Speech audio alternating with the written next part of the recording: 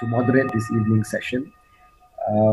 If you Google the name Kamal Hasan, you will first get Kamal Hasan, the South Indian actor. Oh, no. All right. And in more recent times, when you Google Kamal Hasan, you will get Kamala Harris. Who is the Vice President-elect of the US. But as soon as you put Professor, you get Professor Muhammad Kamal Hasan. Okay, that's good to know. And you know, how do I introduce Prof? I know if it's not IIIT session, Prof Kamal will tell me I can't say anything about him. But correct, he is synonymous with the IIUM, the intellectual founder of the university, and possibly the single one of them, not the. Okay. Possibly the single most influential person in steering the university and fighting until today to keep the university on track, to make sure that it fulfills its original purpose of establishment. He coined the mission of the university, IIICE, and some of you may not know, he was also the one who wrote the lyrics of the IIUM song, Leading the Way. Yeah. Now, for those of you who would like to know more about him, please read the bio which you can find in the internet. He's one of the first 3 distinguished professors in Malaysia, appointed in 2010. And I think a couple of years ago, he was awarded the Tokoh Academic Negara. So he will be speaking about the topic HAMKA, the famous Southeast Asian Islamic Reformist. HAMKA, or known his full name, H. Abdul Malik Karim Amrullah.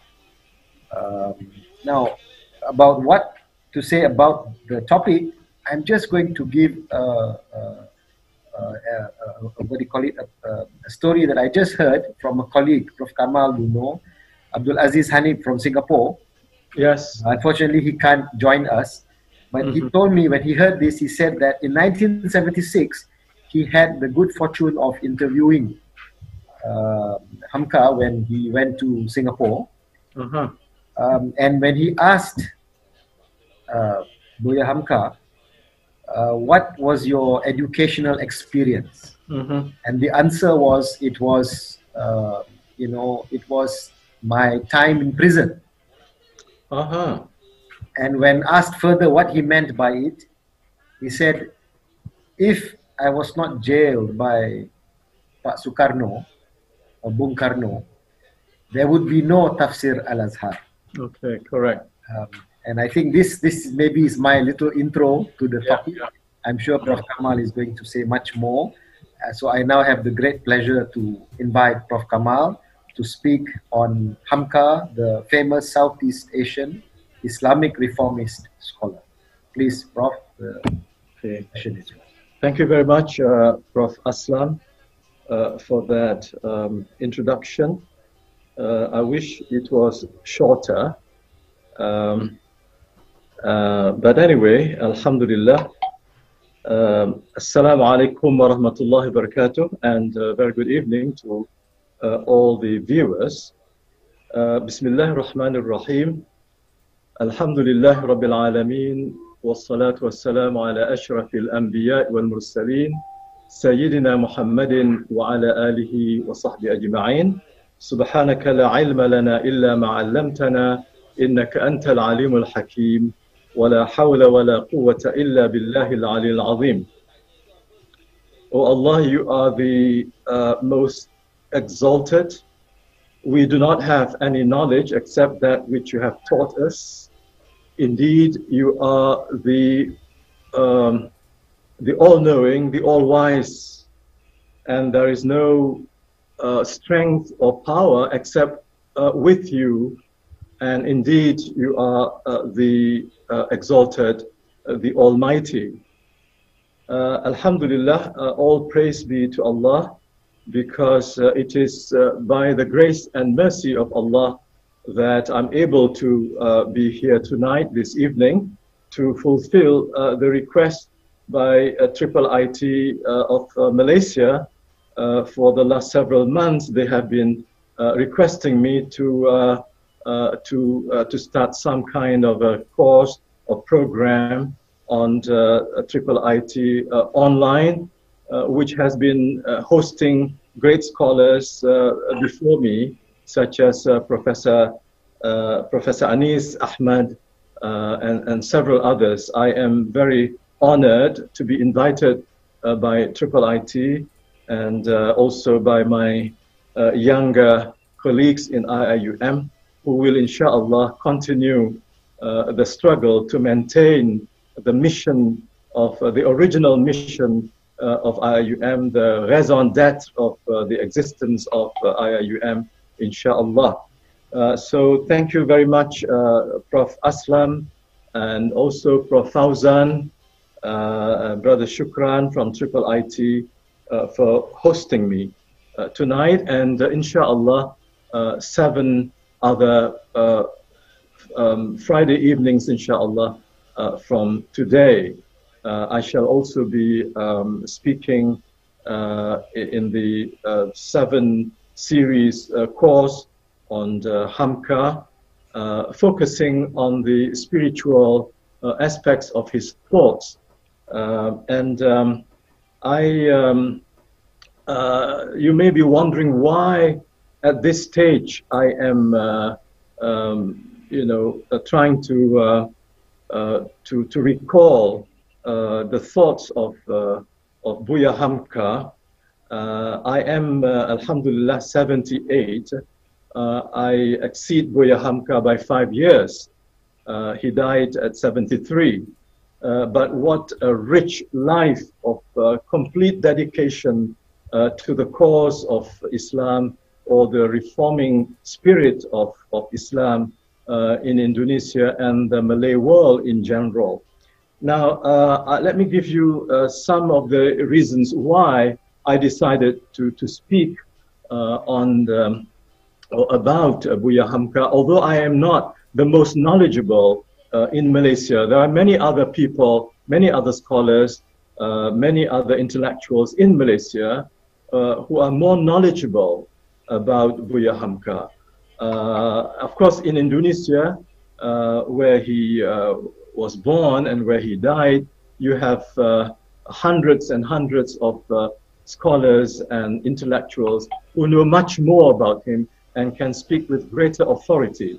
The only justification for me to speak about Buya Hamka is because in my school days, I heard about his book, Ayahku. That was about 1956, 57. But I did not read that book, but I came to know that the book Ayahku was there. And then later on, I came to know about his novel, Tenggelamnya Kapal Thunderbig, and then Di Bawah Lindungan Ka'bah. And then I had the opportunity to meet him in person a couple of times in Jakarta, at his house in Kebayoran.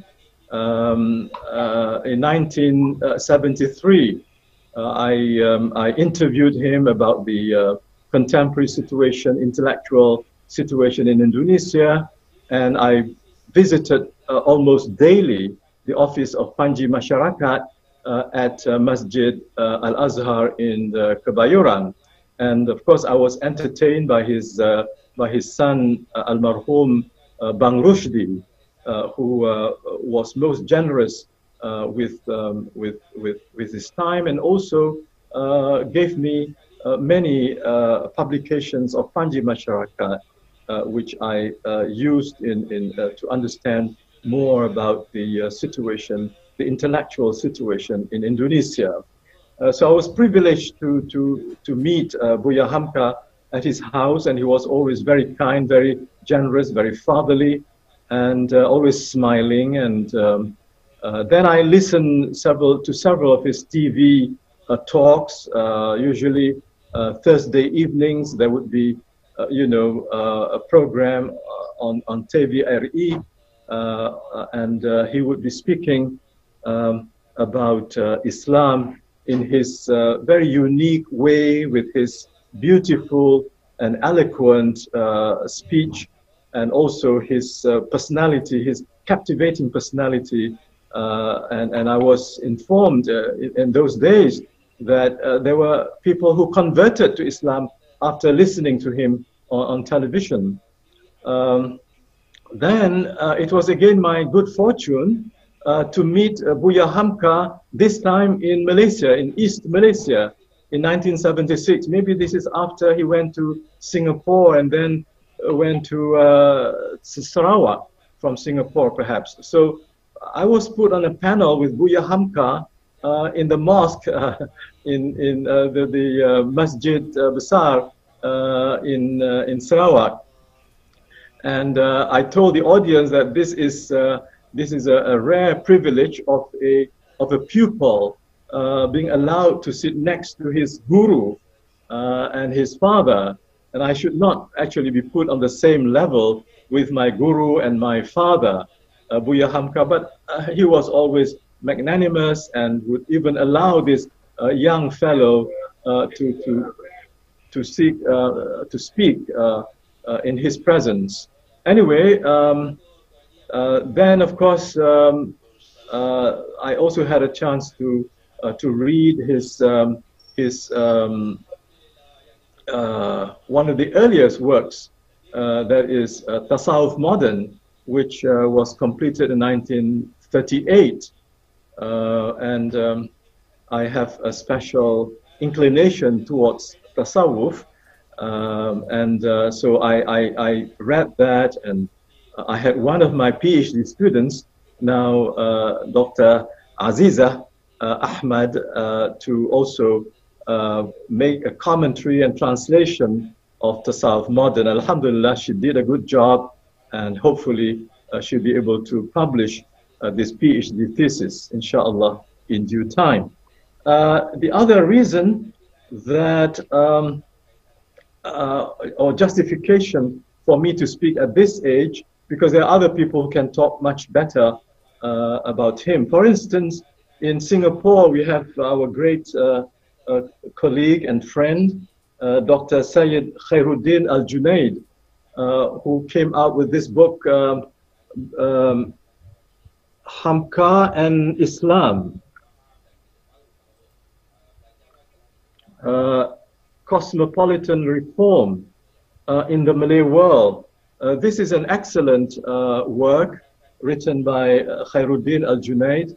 He spent many years studying the works of Buya Hamka and met him, and this is a wonderful contribution to the knowledge about our great scholar. Now, what attracted me to Buya Hamka is his exceptional qualities. It's really very rare in the modern world. In ancient times, in classical times, we had scholars who were polymaths. They were masters of different disciplines, and they produced hundreds of treatises and writings. But in the 20th century, we had someone in the Malay world who was a polymath. Until today, there is no equal to Buya Hamka. Can you imagine you have an Islamic religious scholar who is following the Reformist tradition of Islah and Tajdeed, and then who came out with his monumental 30-volume Tafsir al-Azhar, which is one of the best Quranic commentaries in the Malay world. And at the same time, this religious scholar and Quranic exegetist is also a novelist. He came out not with one novel, not with just Tenggelamnya Kapal Van der Wijk, but 13, if not 15 novels, beginning with Si Sabaria, and then and many more novels. And he was good in his work, although the communist literary movement was trying to undermine his popularity and alleging that he was a plagiarist. all those allegations were actually unproven or are baseless. Anyway, so you have a Quranic scholar and commentator with a monumental work, and with also a novelist. Of course, he's also an expert on Minangkabau culture, Minangkabau art, and also Minangkabau tradition, like Kaaba, for instance. These are stories being read, and he mastered that. And he was also an exponent of Silat. This is a Malay art of self-defense. I guess because of his mastery of Silat, that he was made also the commander of the resistance movement when the Dutch forces came back in Sumatra. Then he wrote on, of course, philosophy, and he wrote on history, Islamic history. I think he has 6 books on Islamic history. And I remember I bought this Sejarah Umat Islam. I think it's about 1,000 pages. When did he have the time to write all this?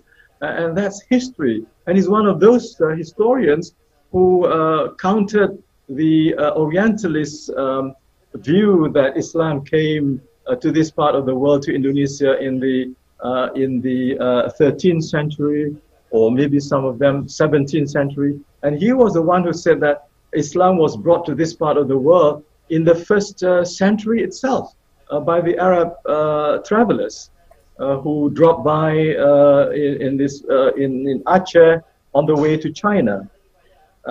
Then he also wrote books on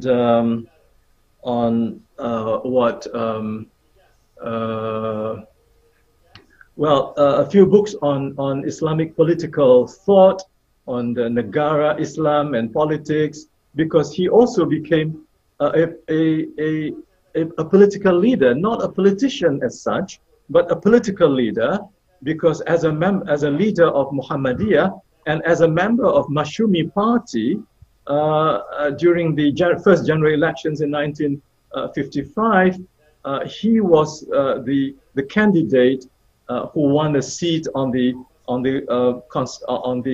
provisional assembly or the provisional parliament of the Indonesian Republic. So he wrote on Negara and Islam, so that makes him in a way a political scientist of sorts. Then of course he had also many poems. He was well versed in poetry, and when he would meet some of his contemporaries from Minangkabau, then they would be exchanging poems spontaneously, without any preparation. So that makes him a poet of high quality. And can you imagine that he did all this, and he came out with, according to Dr. Khairuddin Al-Junaid, with 113 works. This is again another record in the 20th century. But of course, in the old days, we have great scholars who came up with 100, 200 treatises and so on. And they spent all their life, day and night, writing religious treatises, and died young, despite all that. So I was fascinated by this rare quality of a Malay Indonesian religious reformist, having all these qualities, despite the fact that he did not have more than 6 years of formal education in the primary school. After that, it was all by self-learning, autodidactic way of getting knowledge. And so I would like this is the main motivation. I would like the younger generation of Malays in general in Malaysia, and also Malaysian, even non-Muslims. Of course, the Indonesian younger generation, our brothers and sisters over there can always, revitalize the legacy of Buya Hamka. But in Malaysia, I would like the younger generation to know about him, to read his works and be inspired by his principles. And I will talk about those things later, inshallah, in the series, because these are wonderful principles which were exemplified in the personality of Buya Hamka, a very rare personality, but a personality that is exemplary, and that makes Buya Hamka really an icon of Islamic reformism with Islamic spirituality at the core of his personality, his thought, and his mission. Again, this is also very rare, because usually you find among Muslim reformists a certain intellectual aversion to tasawwuf, particularly in some parts of the Arab world.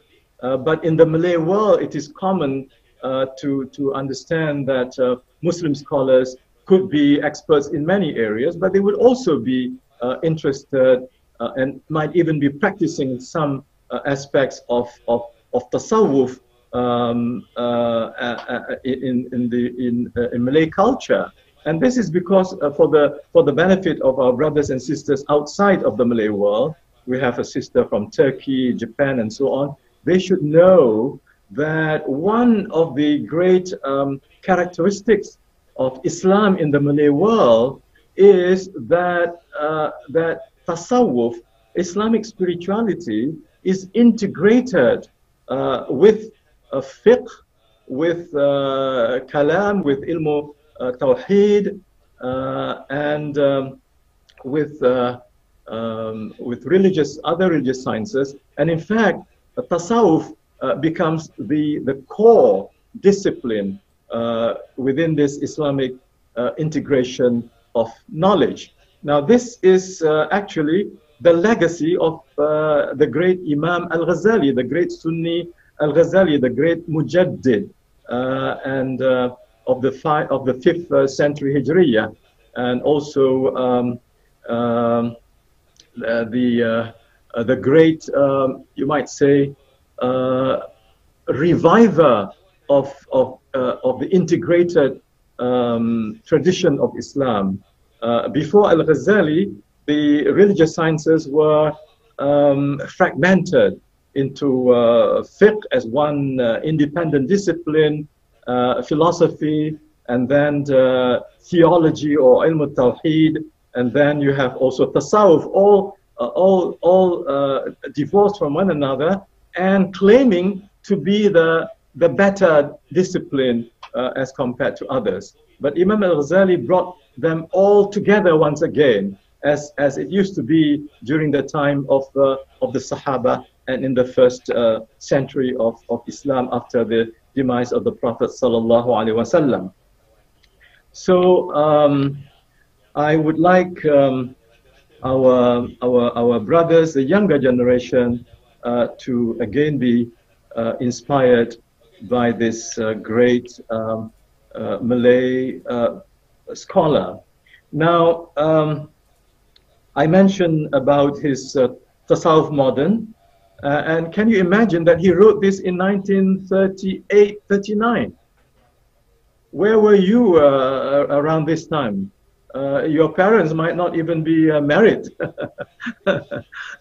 But he wrote this, and he called it Tasawwuf Modern. I was puzzled. How come you use Tasawwuf Modern? I'm sure some of those followers of Tasawwuf might object to the idea. Is there a modern Sufism? You know, because they think that there is already Sufism as such, and you don't need to call it modern or classical or what have you. But Buya Hamka explained that what he meant by modern, you know, in his introduction to Tasawwuf Modern, he said, of course, Tasawwuf meant the spiritual tradition of the Quran and the Sunnah exemplified by the spiritual life of the Prophet ﷺ and the great companions. And modern to him meant that the authentic teachings of Tasawwuf from the Quran and the Sunnah are brought to bear on modern times to make them relevant to modern times. And they call it modern. So it's not that Sufism became modern, but that the spiritual teachings and values of the Quran and the Sunnah were brought to bear upon the challenges of today's world. And this is a great contribution. And it is for this reason that I want to speak more about this spiritual dimension of his thought and his personality, because I am very, very disappointed, disillusioned with the political chaos in my country, and also the egoistic tendencies of political leaders, self-serving culture of some of these political leaders and political elites, and also the upper class and the Malay middle class professionals pursuing materialistic goals in life and forgetting al-akhirah, forgetting the end, forgetting the sa'ah, forgetting the day of judgment, and forgetting the most important aspect of spiritual communication with Allah on a daily and constant basis. And this, when we study Buya HAMKA, we will see that that Buya's uniqueness is in fact due to the fact that he is inspired deeply by the spiritual tradition of the Quran and the Sunnah. And this is what we need to revive. We need to bring back to life this spiritual dimension of contemporary politics, of contemporary economy, of contemporary culture, of contemporary education, and contemporary international relations. And I guess now that the world is also facing this pandemic due to COVID-19, plus also the climate emergencies and many other emergencies enveloping this wretched earth, all the more reason why we need to return to the life-saving norms and values of Quranic and Sunnatic spirituality, which Buya called Tasawwuf modern. All right, I guess that should be enough for for my justification for wanting to speak about Buya at this age of 78. I do hope that others, inshallah, will revive and bring back to life the important contributions of Buya and people like him in Indonesia and also in the Malay world. Now, let me just talk briefly about his early life. Tonight, I may not be able to go into the spiritual dimension of his thought, but some of our young people may not know some of these facts about Buya HAMKA. I had the opportunity also to visit his birthplace in Maninjau in West Sumatra many years ago, and visited his house. And HAMKA is his pen name. Of course, the older generation, they know this, but his original name was Abdul Malik bin Abdul Karim Amrullah, and later on Haji Abdul Malik Karim Amrullah, and then he was conferred the honorary doctorate by Al-Azhar University in 1959. And so he attached DR to his name, Dr. Haji Abdul Malik Karim Amrullah. And even his father, you may not know, was the first Indonesian, among the first few Indonesians to be conferred the honorary doctorate by Al-Azhar, several years before the son got his honorary doctorate. So Haji Rasul, or Haji Abdul Malik Abdul Karim Amrullah, was also conferred the honorary doctorate by Al-Azhar, the first Indonesian to be conferred by Al-Azhar the doctorate. So sometimes he would write Dr. Haji Abdul Malik Karim, or Haji Abdul Malik Haji Dr. Abdul Karim Amrullah. Of course, he wrote the biography of his father, Ayahku, and his children also wrote his biography with, you know, Ayah, with one of the sons of Buya Hamka wrote a biography of his wonderful father.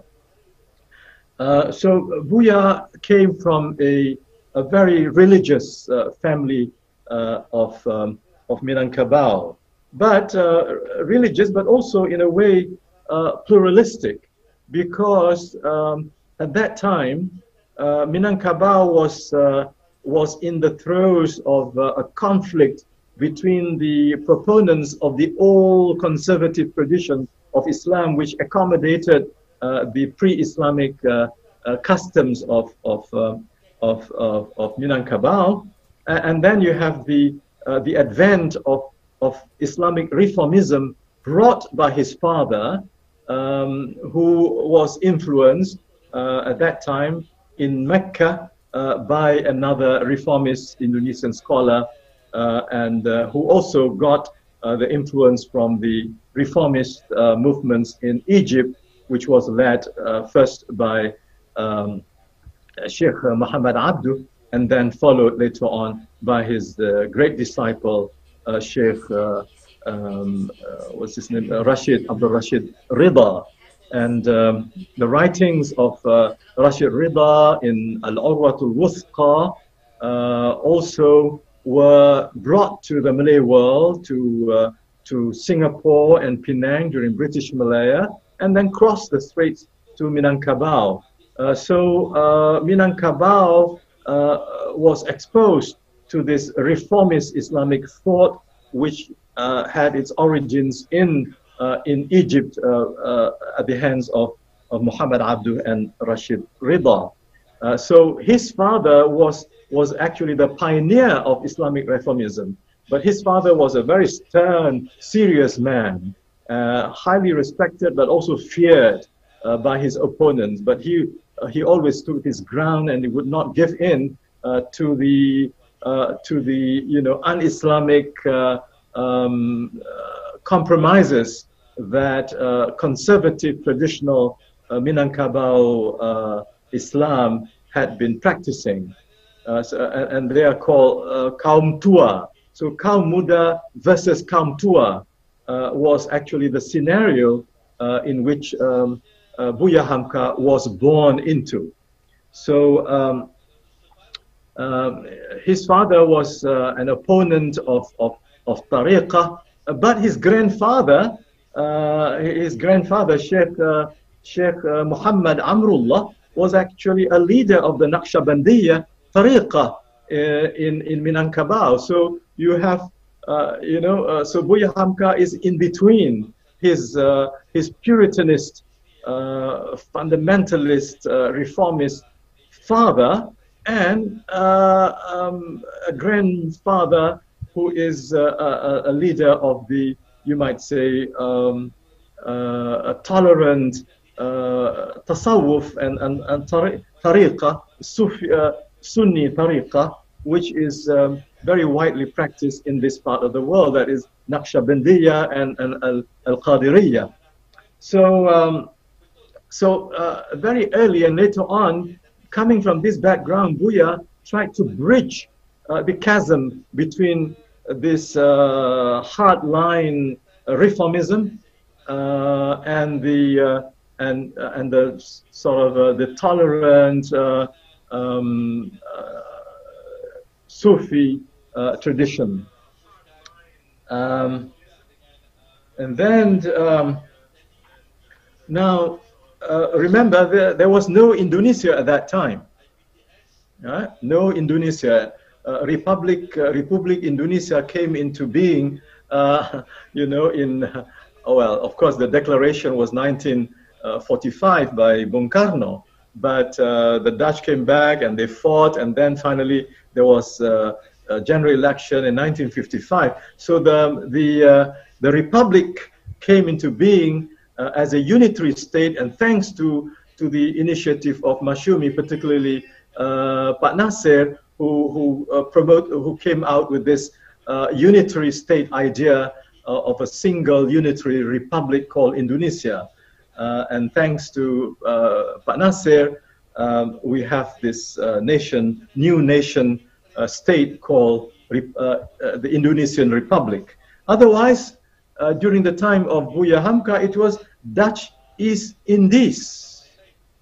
It was Dutch East Indies because the Dutch were controlling the political and economic life of the people in Sumatra and also in Java. Of course, they could not penetrate Aceh. Bismillah.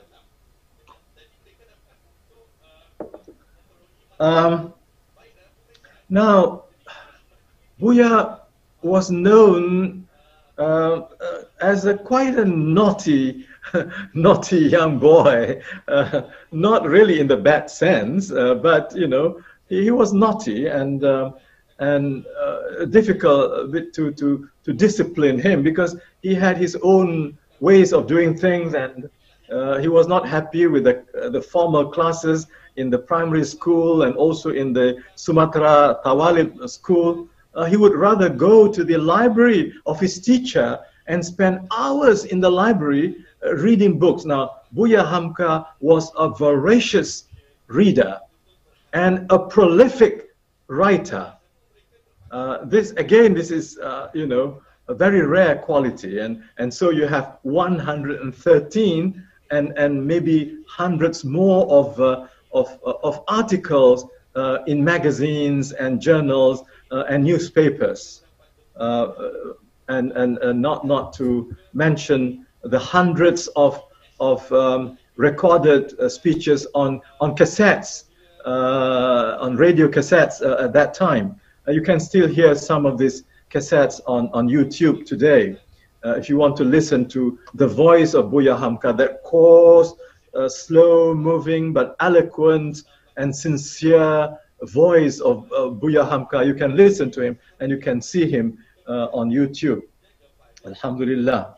Now, not happy with the educational facilities in Sumatra or in the Minangkabau at that time, he Prof.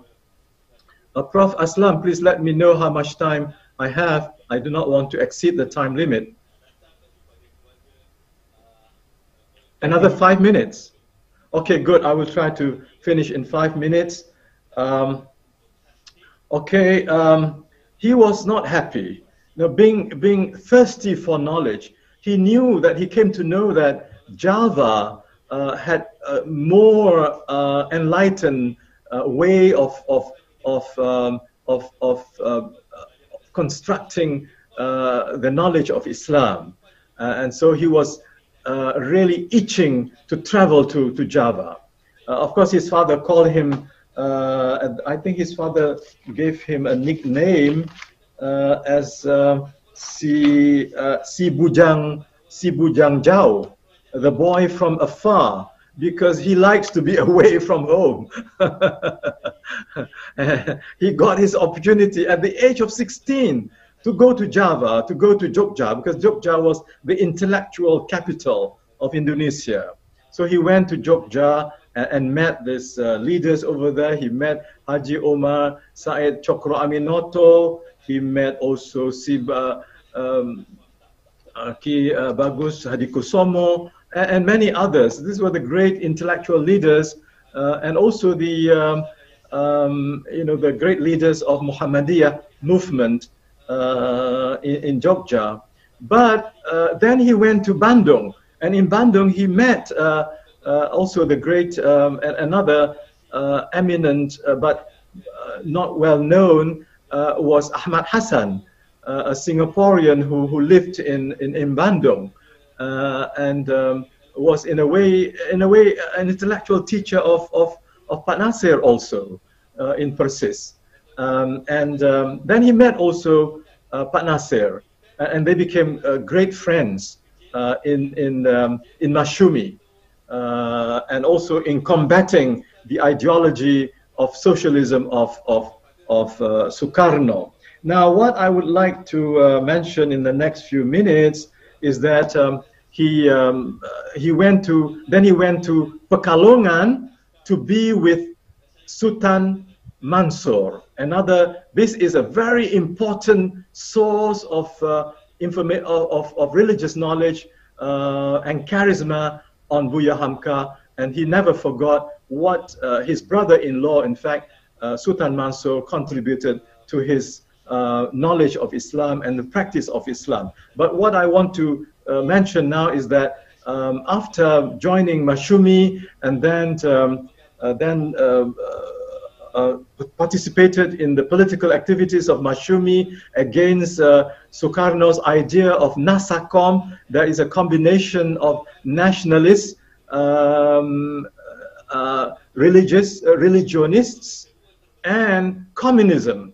Masyumi was against it and criticized Sukarno for that, and as a result, Sukarno imprisoned Masyumi leaders. So Buya Hamka and what's his name, Pak Nasir and many others were detained and imprisoned, and it would have been much longer. But in the case of Buya Hamka, he spent 2 years and 4 months in detention, in prison. And he did say, this is really wonderful. And again, this reflects the spiritual quality of the man. He never complained about being detained. In fact, he was grateful for being detained. He said, this is the wisdom of Allah.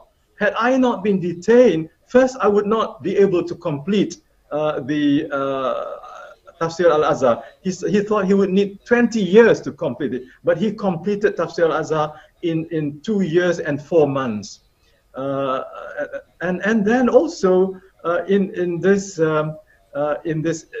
this imprisonment, he was also he realized also that Allah has protected him from certain things by giving him certain supernatural ways of protection to him. So I have no time really to go into detail about this, but when Suharto with this 1966 movement to overthrow Sukarno succeeded in 1966. He was released just before, I think they were planning drastic things against Masyumi inmates, but by the grace of Allah, the Suharto, Lieutenant General Suharto at that time managed to topple the regime and the communist dominance of Suharto's dictatorship, and as a result, Buya Hamka was released. So I'll stop there, and inshallah, hopefully, I would be able, by the grace of Allah, to continue in the next, inshallah, 7 series, next 7 Fridays, by the grace of Allah. So thank you very much.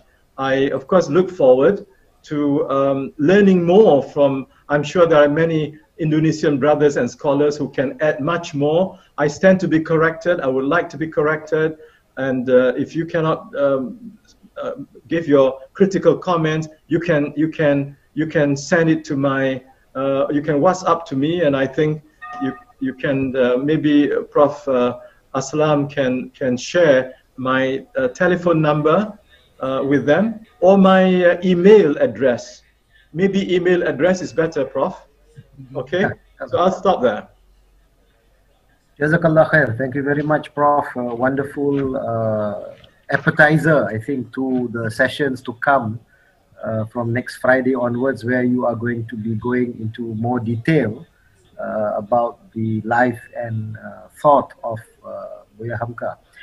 We have a few questions already, so let me go straight to them.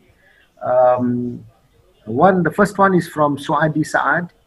When studying with the late Professor Harun Nasution, he always reminded us not to quote Hamka too much, because his works, according to Prof. Harun, are popular, not scientific. This is an interesting point. Okay. What is your view? Okay, good. Alhamdulillah, very good.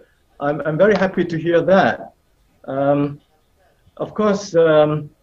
Harun Nasution belongs to a different strand of Muslim thought.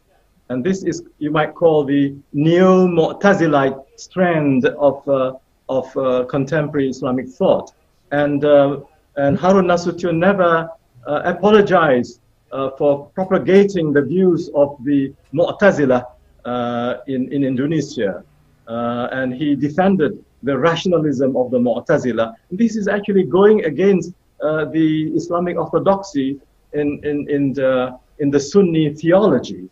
And not to quote Hamka, it depends on what you are really looking for. If you're looking for a very rigorous kind of scientific research on history, maybe you do not find it in Buya's works on history.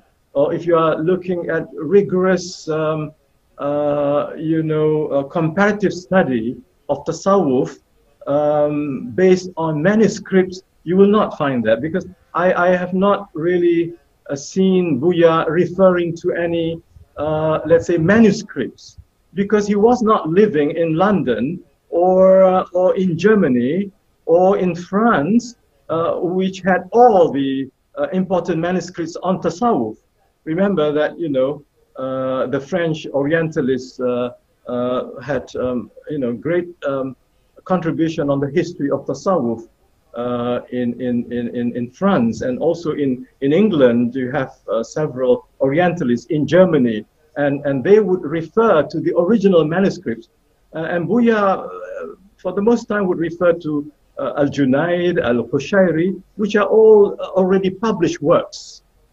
Even the critique on tasawwuf written by a great scholar, I cannot remember his name now, but inshallah in future I will remember this, a great Azhari scholar. Okay, my battery is running low.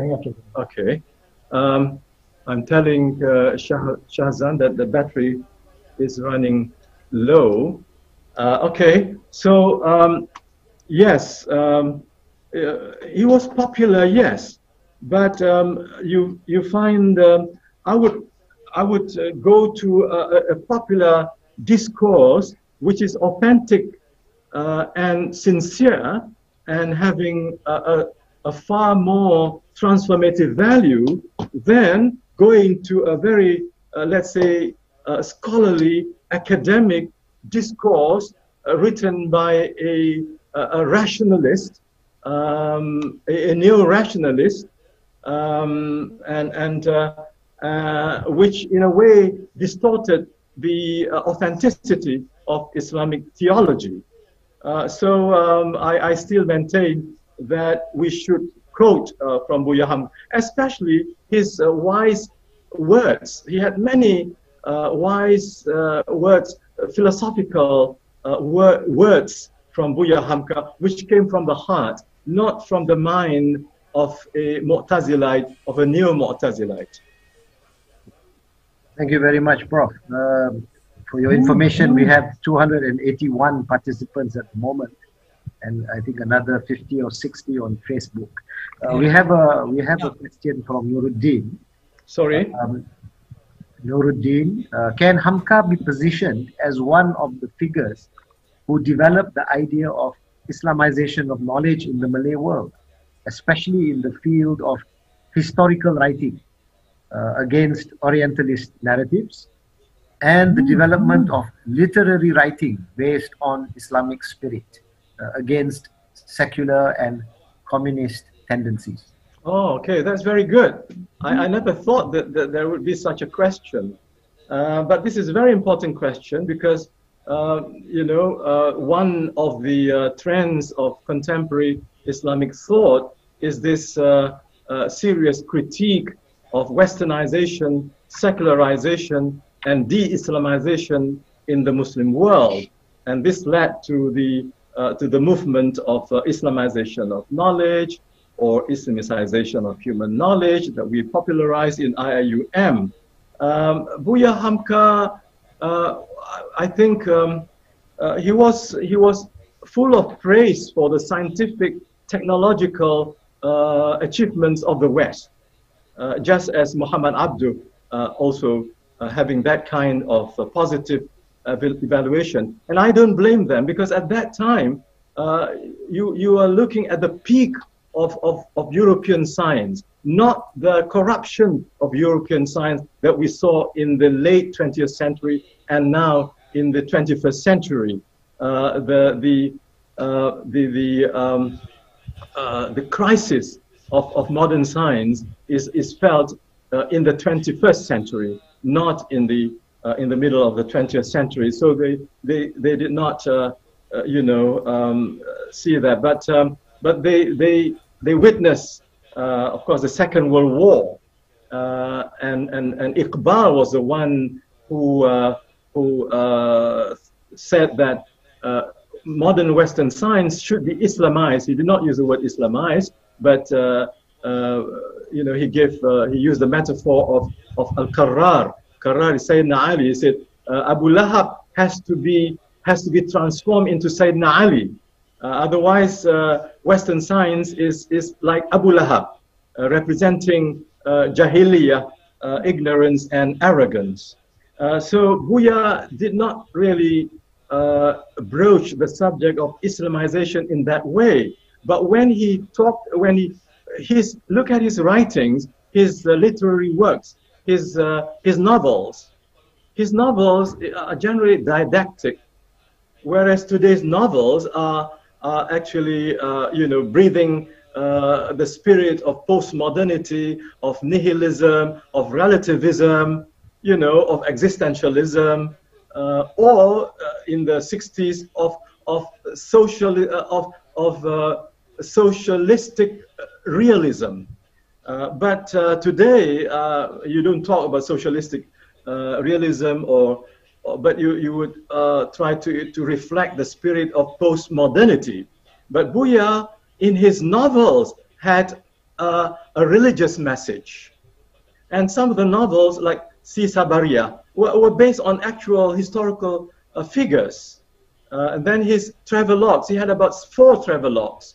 And his critique of the American moral decadence. That reminds me of Sayyid Qutb, who went to America and also came back with a critique of the modern American moral decadence. And Buya was concerned about the moral decadence, but appreciated the scientific advancement. But it's only now, because during Buya's time, we did not have postmodernity.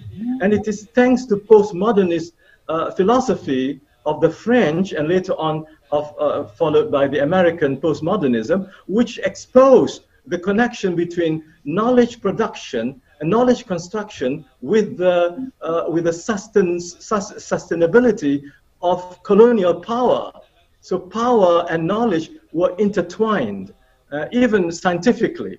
And this was revealed to us not by Muslim fundamentalists, but by French philosophers. You have Feyerabend and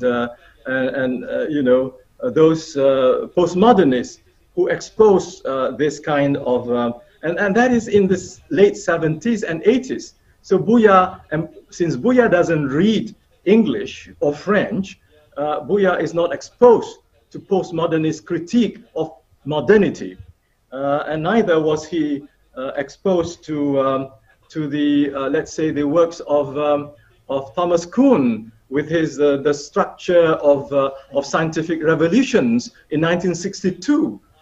This was a major breakthrough, which showed that science developed not linearly, but actually by paradigm shifts as dictated by the community of scientists at a particular time and space.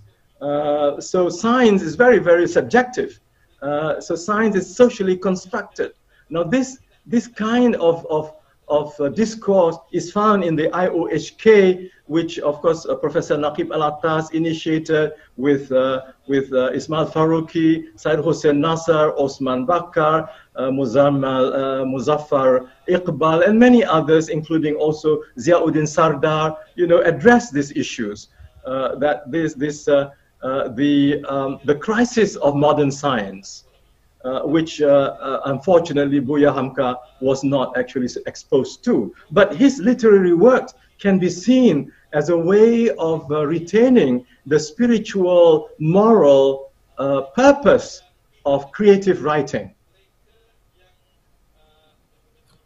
Thank you very much, Prof. All right. We have some questions which may be more relevant for your future sessions. I'll read them, and you can. Could you please give some example of modern tasawwuf that had been introduced by Prof. Hamka? Maybe this question is something that is relevant today. The Reformist challenge is basically the traditionalist group. From your opinion, what is the best method to improve the positive perception towards the Reformist? Okay. Maybe that one I can, the second one I can briefly respond. Well, I guess one of the problems is also the way the Reformist discourse is interpreted by our own people and also by the Western scholars. For instance, the Reformist movement in Indonesia, Pak Dilian Noor calls it the modernist movement. I'm not too happy with this, with the labeling of Tajdid and Islah movement in Indonesia as modernist. But I know that scholars of Muhammad Abduh have also decided to call him a modernist. I would still prefer to talk of Muhammad Abduh as a reformist and not as a modernist in the sense of one who supports the philosophy of modernism, in which religion would eventually fade away if you follow Auguste Comte's 3 stages of social development, from the metaphysical to the positive, So I don't want to call people like, people like the father of Buya Hamka as a modernist. No way. He was a reformist. He appreciated the thoughts of Abduh and all that, and also science. But what they wanted actually was modernization of technology, modernization of technique, using the French word of technique, modernization of technique. And modernization of facilities of education. Instead of sitting on the floor, you want to have students sit on chairs and tables, and you have blackboards. At that time, blackboard. Now you have whiteboard. This is part of this modernization, but not modernism. So I would refrain from using this, calling the reformist challenge, the reformist trend as modernist. So that is one way to improve the perception, to give a positive perception to the reformist trends in contemporary Islam. Okay, Prof, we have a few more questions, but I think there are a few questions by Rabia from Turkey, which I think you really need to deal separately because it's 1, 2, 3, 4, so very detailed discussion about. Could you ask her to email me, please? Inshallah. Dealing especially with Tafsir al-Azhar. But there is a general question which maybe you could answer here. how could HAMKA write such a complete tafsir while in the prison? How did he get all the references? Oh, okay, good. Okay, actually, he completed, the writing of tafsir within that 2 years. But the writing of tafsir as I was initiated from I think 1958. He started his morning lectures at Masjid Al Azhar. After Subo, he would be giving Kuliah Subo, and he would start, his tafsir, and then his children and people they took down or recorded, and then they wrote, and then later on he serialized some of this in Panji Masyarakat, and then decided to compile it. Then in the prison he finalized, not that he did everything in 2 years and 4 months. Yeah. Just sorry, that question was from Noor Azza, and the earlier one was from Nurul Balkis. As I said, Rabia has got a very detailed question. There is this one question from this very familiar name, Shahran Kaseb. It says, Prof, can you enlighten us on HAMKA and the Japanese occupation? I saw his video as a Japanese school teacher. So this is news to me. Okay. Maybe. I have to do more read. I have not really done much reading on that. Yeah, I cannot answer that, but I'm sure many of our brothers in Indonesia can respond, because I've not read everything. I've been selective in my reading of HAMKAs. 113 works. I have to be selective. So I am more interested in his spiritual writings. Prof Kamal, for your information, Prof Khairuddin Al-Junaid also joining us. MashaAllah, he is the authority. He should be able to answer. He should be able to answer. He knows much more. He has all the information. He should be able to answer. Maybe you could ask him to respond, please. I think he also has a response. Maybe if Dr. Khairuddin would like to unmute and make your... Please, Dr. Khairuddin, please join us. Yeah, please. Yeah, he is. Yeah, bro. Yes, please. Assalamualaikum warahmatullahi wabarakatuh. Oh, good to see you. Alhamdulillah. I'm sorry, I'm a bit underdressed. I just came back from soccer. Okay. Yeah, Prof, I wish to thank you a lot for having this session and future sessions. We need to...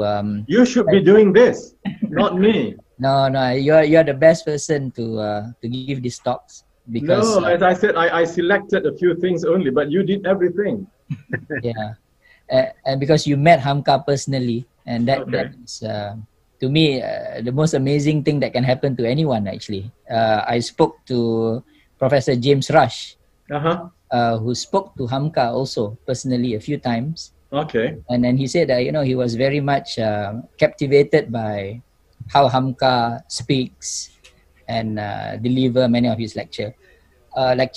But I just want to respond to one of the questions just now. And this has always been an issue that many scholars have with HAMKA, both as a person and as a writer of 118 books. And 118, yeah? Yeah. Okay. And many scholars have said that HAMKA is not an ulama or not an alim, because many of his works are very informal and in many ways unscholarly. Okay. And I think this has to do with the fact that we view scholarly writings in the manner in which the West view scholarly writings. Okay, good. That it has to be first formalistic. It has to follow a certain formal way of presenting ideas. Okay. Secondly, it has to be overly structured. So all of us are trained to write masters and PhD theses. You need to have an introduction. You need to have your terminologies right. You need to have a methodology. and then you present your ideas. And this is also a hallmark of modern Islamic scholarship. But if we go back to the history of Islam and you read the books of people like Ibn Arabi, for example, Futuhat al-Makkiyah, if you read the book of Ibn al-Qayyim al-Jawziyah and so many authors in the past, even recent ones like Hamza Fansuri, in Ariniri, all these formalisms that we see now do not actually exist in the history of Islam. And HAMKA placed himself within that genealogy of knowledge that was there. And this is where, when we read HAMKA, I had a problem reading HAMKA really, as someone who's very much trained in the formal master's PhD mode. I had a big problem. I spent 3 months in Brunei trying to understand him properly. And then there was this Dutch scholar whose name is Henk Meyer. I think some of you may know him, who studies Indonesian literature, because I was asking him a simple question. What is HAMKA's methodology? He doesn't have a methodology. And his answer to me was, HAMKA's methodology is HAMKA. You have to read him with his style.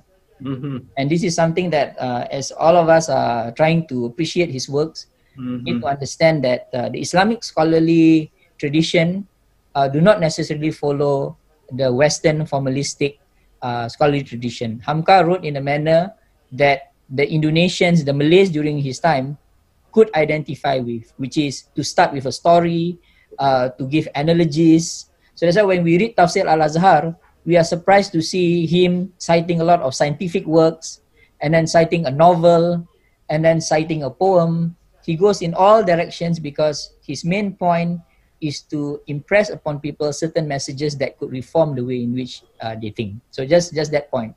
Very good. Thank you very much, Doctor. I just want to add here, if you look at, a scholar like An-Nawawi, we all know An-Nawawi. He died, at 45 or 50? He doesn't have a bibliography and all that kind of methodology. But go to the Quran to look at how Allah defines a scholar. And then you find that Allah says, إِنَّمَا يَخْشَى اللَّهَ مِنْ عِبَادِهِ الْعُلَمَاء, closing the ayah in which Allah talks about, natural phenomena of different colors, of black and red, and geological structures. And then at the end, كَذَلِكَ, and then إِنَّمَا يَخْشَى اللَّهَ مِنْ عِبَادِهِ الْعُلَمَاء, meaning that only the scholars have the fear of Allah. Because through scholarship in Islam, the alim is the one who looks at the signs of Allah in the universe, and then knows the power behind those signs as Allah subhanahu wa ta'ala, and therefore submits to Allah with awe, with khashya, and not just taqwa, but khashya is a higher degree of taqwa. And scholars are called al-ulama warathatul anbiya. Scholars are the inheritors of prophets, not of corporate giants, not servants of corporations or political parties, or the fund, those who provide the funding for research. But they are, inheritors of the mission of prophet.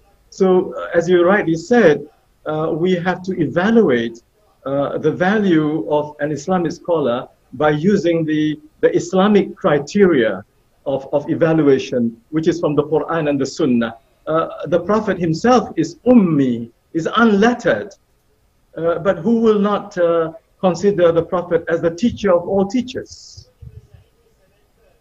Anyway, so I think we need to address that issue so that we can maintain the authentic Islamic criteria, the furqan that the Quran provides, and not be deceived by the ghurur, the deception of Western hypocritical scholarship. Jazakallah khair. Thank you very much, Prof. If I can get a a gist also of what Dr. Khairuddin was trying to say. I think what we have today in our academic world is sometimes we tend to write material using jargon and terminology in such a way that only our own narrow disciplined people can understand. Yeah, correct. And probably this was not what HAMKA did in his writing. He made his writing accessible to maybe anyone who could, appreciate different areas. And Exactly. that maybe is what it's In fact, all he about. did say this, Prof. Aslam. He did say this in his long introduction to Tafsir al-Azhar. He said, I have to write it in this way because I am thinking in front of me, you have army generals, you have professional businessmen, workers. So I have to find a level of discourse which could be, acceptable to everybody. Okay? I really wish that we could, stop time and continue to have the discussion, but it's now 10 minutes past 10, and this is the first of another 6 sessions to come next Friday at 9 p.m. I really hope everyone will try to make it again, where I think the discussion will go a little bit more detail into different phases of HAMKA's life and also his thought. There are a few more questions which were not answered, but as mentioned by Brother Shahran, we will make sure that these questions are conveyed to you, to Prof. Kamal, to either answer directly, and we will also make your email, inshallah, available to those who are here. Just to mention to others, Farid Faiz asks about Prof's observation on the continuation of HAMKA's stance and approaches after his passing away. And then Munawar Saleh asks, why did Sukarno want Buya HAMKA as the Imam when he passed away? This is apparently in his testimony. And then Nuruddin answers, and I think this is a wonderful place to end. Nuruddin answers Brother Shahran. As far as I know, HAMKA has written his own story in the Japanese period in the book Kenang-Kenangan Hidup. Okay. Memories of Life. So I bought this book Kenang-Kenangan Hidup, but I don't have the time to read it yet. Because it's so thick. I think it's about 600 pages. Wow. Okay. I'm sure Dr. Khairuddin must have read. Yeah, Kenang-Kenangan Hidup, yeah. All right, Prof. So with this, we've come to the end. I wonder maybe if Prof. Hasan has any comments? Yes, for your information, Prof, we reached 282 participants from Nigeria, Germany, Turkey, South Korea, and of course Malaysia and Indonesia, India, Sri Lanka, all over the world, mashallah. And we are looking forward to see you next week. And Prof. Khairuddin, please join us next week, 9 o'clock Malaysian time. Prof. Aslam. Prof. Khairuddin to speak next time, inshallah. Thank you very much. Wonderful book, Prof. Khairuddin. Your book, HAMKA and Islam, is really wonderful. Alhamdulillah. Thank you very much. Alhamdulillah, we've come to the end, and I thank everybody. I apologize for any shortcomings on my part. We look forward to seeing everybody again next week. I pass it back to Brother Shahran if you have any last comment about next week's session. Thank you, Prof. Islam. Thank you, Prof. We will upload the lecture in our YouTube channel, in our Facebook, inshallah, and we all keep in touch. Assalamualaikum warahmatullahi wabarakatuh. Waalaikumsalam warahmatullahi wabarakatuh. Asyhadu an la ilaha illallah.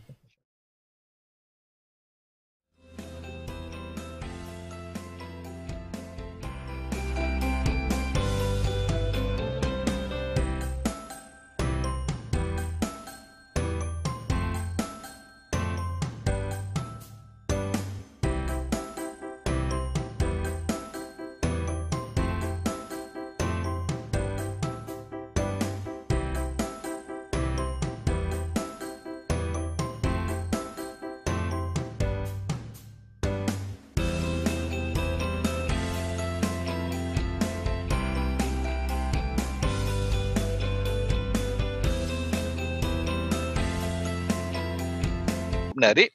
pada bulan Ogos. Laporan per kesok. Yang apa ni, subsidi upah yang diumumkan oleh kerajaan hanya untuk pekerja di bidang pelancongan dan peruncitan. Sedangkan laporan peresok pada bulan Ogos yang lepas menyatakan bahawa mereka yang terjejas pekerjaannya adalah mereka yang berada di sektor perkilangan industri sekitar 24%. Sekitar 24%. Yang terlibat dengan sektor penginapan, makanan dan minuman sebanyak 15%. Jadi adakah bajet kita ini, belanjawan kita ini dihalakan kepada kumpulan sasar yang betul? Jadi itulah, sekali lagi saya menegaskan bahawa belanjawan kali ini adalah belanjawan yang mengelirukan. Jadi untuk menjawab persoalan yang ditimbulkan oleh Pak Ya tadi, adakah ia memberikan kesan yang baik kepada masyarakat ataupun kepada rakyat, maka saya kira saya berada dalam kedudukan yang keliru, maka saya tangguhkan dululah untuk memberikan jawapannya. Terima kasih. Cikgu Widi, ramai dekat FB ni dia buat bantahan. Dia kata ini tak aci ni, moderator pun terpaksa jawab soalan daripada panel. Waktu panel yang jawab, dia kata, dia orang kata bantah tentang ni. Panel bagus jawab, tapi panel tanya dekat moderator ni, dia kata tak patut. Dia kata dia boleh fall, boleh kena apa nama, kad merah. Okey, terima kasih banyak Cikgu Midi. Saya ingat pandangan dan kupasannya cukup menarik daripada di soalannya akhir itu. Soalan siang kita masuk kepada rumusan. Saya nak mestikan sekali lagi yang berhormat Senator Dr. Yaakob Sapari rumuskan daripada perbincangan kita yang boleh jadi panduan kepada rakyat, boleh panduan kepada pemerintah. Ada ramai yang mengikuti, ada juga ada pelajar-pelajar ni, YB Senator. Mereka yang belajar daripada dalam bidang ekonomi, dalam bidang perakaunan, dalam bidang bisnis, yang nak dengar juga kupasan-kupasan yang lain selain daripada pensyarah-pensyarah mereka. Silakan YB Senator rumusan perbincangan kita pada malam ini. Okey, Pak Yah, terima kasih banyak. Apa yang kita harapkan ialah dalam keadaan ekonomi jatuh begini, sepatutnya sektor kerajaan yang membantu untuk menggerakkan ekonomi, khususnya menggerakkan ekonomi domestik. Satu, kuasa beli domestik kena dikembangkan. Tapi malangnya pendapatan telah menurun. Jadi kuasa beli menjadi semakin kecil. Satu, saya kira setakat semua prihatin 350, 500, 700, ia tidak mampu untuk menggerakkan keseluruhan ekonomi. Dengan mencairkan simpanan EPF, ini satu usaha. Kita mencairkan simpanan supaya dibelanjakan. Ketika ini kita galakkan rakyat berbelanja. Jangan menyimpan supaya ekonomi dapat berkembang. Jadi kepada saya mencadangkan mereka yang ada kelebihan dalam kewangan, waktu inilah masanya kita nak tolong kawan-kawan kita yang susah. Sebab bagi orang susah, RM50 itu cukup belanja untuk sebulan, atau 100 cukup untuk sebulan. Tapi mungkin bagi orang kaya, ia hanya sekadar pizza sahaja. Dan itu saya merayu kepada mereka yang ada kelebihan agar dibantu kepada kawan-kawan yang lain. Saat kita yakin dengan hadis Nabi, tidak sempurna iman kita saat kita tidur lena kenyang, ada jaran kita yang lapar. Jadi mereka yang ada kelebihan kena hulurkan. Banyak NGO-NGO di sana yang berperanan untuk membantu golongan-golongan yang susah ini. Sekurang-kurangnya untuk bantuan makanan. Bercakap soal EPF, orang kampung tak ada EPF. Jadi orang kampung ni kena ditingkatkan pendapatannya supaya ada bantuan-bantuan di sektor pertanian untuk mengembangkan pendapatan mereka. Cuma Alhamdulillah waktu ini petani sawit saya rasa agak selesa kerana harga agak baik. Mungkin boleh mengurangkan sikit, tapi bidang-bidang yang lain masih perlu bantuan. Jadi pada keseluruhannya saya harapkan ekonomi ini ialah untuk memacu ekonomi negeri, tetapi saya tak nampak jawapan kepada persoalan itu. Saya mengikuti sepenuhnya pembentangan bajet ketika di Dewan Parlimen, saya tinggal di Dewan Negara untuk melihat keseluruhan. Saya tak nampak bajet ini sebagai pemacu ekonomi waktu ekonomi sedang merudum. Saya itu sebaik-baiknya kena ada semakan kepada bajet atau dana khas. Setakat 100 bilion tidak cukup untuk pacu ekonomi dalam setahun. Kemudian saya sebut tadi kena ada dana khas untuk bantu kontraktor umpamanya supaya kontraktor boleh survive dalam keadaan begini. Kemudian bantuan untuk peniaga kecil agar mereka boleh memudahkan mereka belanja. Ada nampak ada dana di AIM dan di Tekun. Kalau boleh dipermudahkan, diberi kepada peniaga-peniaga kecil untuk mereka survive. Saya juga Cikgu Midi maklum antara yang terkesan ialah golongan M40, mereka yang berpendapatan bawah 8,000, tapi agak terkesan sebab ada sebahagian mereka telah kena berhenti kerja. Jadi tidak mudah dalam waktu yang singkat untuk mereka memulihkan ekonominya. Sebab itu kalau boleh moratorium diberi kepada mereka supaya tidak dipaksa membayar hutang. Sebab mungkin ketika ini kalau gaji mereka sudah 8,000 ataupun 7,000, rumah mereka sekitar 2,000 dan kereta dan sebagainya. Dan biasanya kelompok ini anaknya masih kecil lagi, masih di bangku sekolah.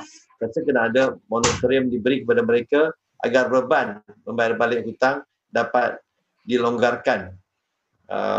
Sekarang ni ada moratorium berpilih-pilih. Jadi kalau boleh diberi kepada kelompok ini, sebab mereka juga terkesan kepada ekonomi. Jadi supaya kelebihan yang ada boleh dimasuk dalam pasaran untuk mengembangkan ekonomi domestik. Saya rasa sektor-sektor lain juga walaupun di pelancongan sangat terkesan, apakah bantuan yang perlu diberi pada sektor pelancongan? Kalau kita lihat negeri Selangor Pak ya, kita punya GDP sumbangan terbesar adalah daripada services. Tapi bila services terkesan langsung, ini memberi kesan langsung kepada ekonomi di negeri Selangor. Industri sektor kedua, pertanian kecil sangat, sekitar 2% saja. Jadi seperti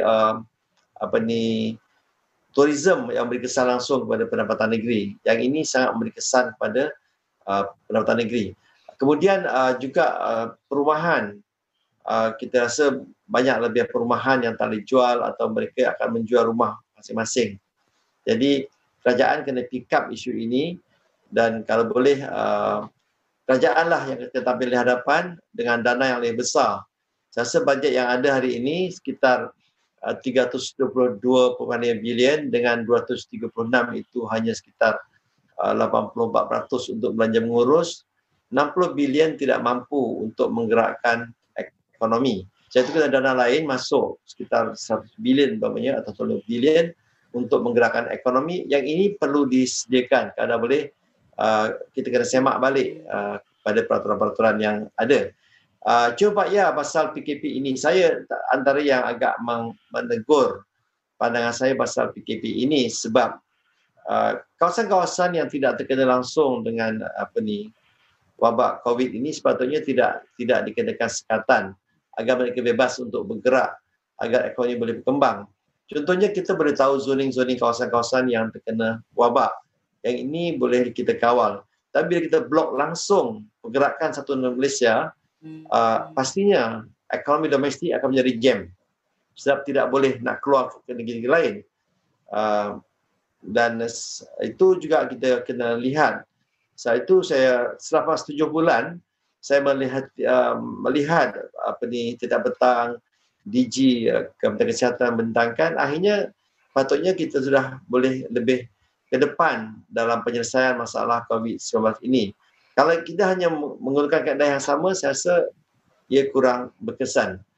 Jadi terima kasih banyak pada Ida dan Pak Ya yang beri ruang kepada saya untuk bersama pada malam ini. Mudah-mudahan perbincangan saya dengan Cikgu Midi, dengan Pak Ya sangat berbaik sekali. Dan tanya pada Ida yang terus-terusan untuk memberi maklumat kepada rakyat, kepada khususnya warga-warga cyber ini yang kita bersama-sama di maya, walaupun tinggal berjauhan di rumah masing-masing, tapi kita disatukan dengan teknologi. Dan terima kasih banyak pada Ida, mudah-mudahan kita akan bertemu lagi di masa akan datang. Terima kasih banyak Pak Ya. Terima kasih banyak Dr. Yaakob Sapari dan atas kupasan poin-poin dan juga butiran hujah yang saya rasa cukup menarik yang boleh jadikan panduan untuk kita dan seluruhnya. Jadi saya kembali kepada Cikgu Midi untuk rumusan usulan. Silakan Cikgu Midi. Okey, terima kasih. Dah sampai kepada rumusan ini, maka saya ingin mengajak kepada semua para penonton untuk melihat apa yang disebutkan dalam surah Al-Quraish. Ya, surah Quraisy itu apabila Allah Subhanahu Wa Taala untuk kita meneliti kembali kebiasaan-kebiasaan orang Quraisy, ila fi Quraisyin. Antara yang ditekankan huraian apa yang menjadi kebiasaan selain daripada kepimpinan, selain daripada pengurusan Mekah itu sendiri adalah tentang latihan keusahawanan. Kalau kita lihat balik bahawa Rasulullah SAW itu dilatih seawal usia 12 tahun mengikut pakciknya Abu Talib pergi berniaga. Jadi maksud kita boleh fahamlah dengan umur kita kat sini ni baru UPSR lah, baru UPSR, tapi telah pun didedahkan dengan apa kata tu latihan keusahawanan. Jadi kita perlu lihat balik pendidikan kita pada hari ini supaya mereka ini memasuki lapangan perniagaan ini bukan sekadar teori tapi juga praktikal. Supaya kita tidak lagi bergantung dengan cara hidup makan gaji. Cara hidup makan gaji. Okay, selain daripada itu dalam surah yang sama juga yang disebut tentang dua perkara yang seharusnya menjadi perhatian kerajaan, iaitu tentang apa kata tu khauf dan ju' ini. Ya, khauf ni ketakutan, keselamatan. Ya, kita perlu ingat bahawa gelombang ketiga ini, salah satunya yang merebak di Sabah ketika hampir dengan sebelum pilihan raya negeri itu adalah kebocoran sempadan kita. Dan kebocoran sempadan kita kepada pendatang asing. Dan akhirnya mereka ini merebak dalam masyarakat dan menghasilkan gelombang ketiga apabila SOP tidak diikuti ketika kempen dilaksanakan ketika pilihan raya umum peringkat negeri Sabah dilaksanakan. Okey, itu tentang khauf dan juga tentang ju' ini, tentang kelaparan ini. Tentang kelaparan ini seharusnya kita memberi perhatian kepada perkara-perkara yang asas dalam masyarakat. Ya, mereka yang terkait dengan kelaparan ini adalah mereka dari golongan marhain. Kelaparan ini jangan kita lihat sebagai kelaparan fizikal saja, tapi juga adalah kelaparan dari sudut pemikiran, ya, ilmu, ya, pendidikan. Seharusnya itu menjadi perhatian pihak kerajaan semua. Dan saya amat amat suka untuk menerima apabila ada ahli politik kita, ya, yang mengatakan bahawa tuntutan-tuntutan ini adalah seumpama tuntutan Puteri Gunung Ledang terhadap Sultan Mahmud yang ingin memperistirikannya. Jadi saya ingin menyatakan pandangan saya bahawa sebelum dia mempertikaikan tuntutan itu, seharusnya dia melihat tentang kerakusan nafsu Sultan Mahmud itu dulu. Sebelum Puteri Gunung Ledang. Kan? Sultan Mahmud pada dia tak ada masalah untuk keluarkan bajet membina jabatan emas dari istana di Melaka ke Gunung Ledang. Kan, bukan sebab Melaka sebuah negeri yang kaya. Kan? Apalah sangat apa kata orang tu 7 dulang hati nyamuk dengan 7 dulang hati kuman akan dikerahkanlah seluruh rakyat di Melaka itu untuk mencari hati kuman, untuk mencari hati nyamuk. Cukupkan 7 dulang. Setempayan air mata anak dara. Paksalah, seksalah supaya mereka ini menangis. Tetapi apabila sampai kepada syarat semangkuk darah Raja Muda, Tengku Mahkota, bahawa inilah syarat yang tidak sanggup untuk dipenuhi oleh Sultan Mahmud Shah ketika itu. Jadi sebelum menuduh tentang tuntutan ini tidak masuk akal, apa kata orang tu, tidak munasabah, seharusnya kita melihat dulu kerakusan. Contohnya dengan kita meletakkan bajet kepada jasa sebanyak 81.5 juta. Saya kira memang tak ada keperluan pada masa ini pun, ya. Dan yang kedua, kita tidak mampu untuk berbincang dengan bank untuk mengurangkan keuntungan, bukan menangguhkan keuntungannya untuk tahun ini yang saya kira yang disebut sebanyak kira 30 bilion ringgit di sektor perbankan. Jadi saya nampaklah bahawa rumusan saya kali ini, saya masih lagi berada dalam keadaan keliru. Terima kasih. Okey, terima kasih banyak yang berbahagia Tuan Haji Abidi Dato' Menamnan yang merupakan dekan Hariwan Pelajar di Universiti Selangor atau UNISEL, yang berhormat Senator Dr. Yaakob Sapari, yang kedua-duanya saya kira memberikan butiran hujah dan juga diskusi yang cukup menarik. Bagi cikgu tadi juga akhirnya dia kata kalau keliru, kalau cikgu pun keliru, anak murid lagi lah kan. Jadi saya kira kita punya diskusi ini saya dapat pandangan banyak. Dia kata digunakan banyak juga untuk pelajar-pelajar yang sekarang juga walaupun bukan mereka main game saja. Dia kata pelajar pun main game, tapi tengok dia mereka dengar juga diskusi, saya rasa boleh dimanfaatkan oleh mereka. Jadi sekali lagi saya ucapkan terima kasih kepada kedua-dua ahli panel yang telah bersama-sama dengan Saudara Hasan pada malam ini. Terima kasih. Sama-sama, terima kasih kembali Pak Ya.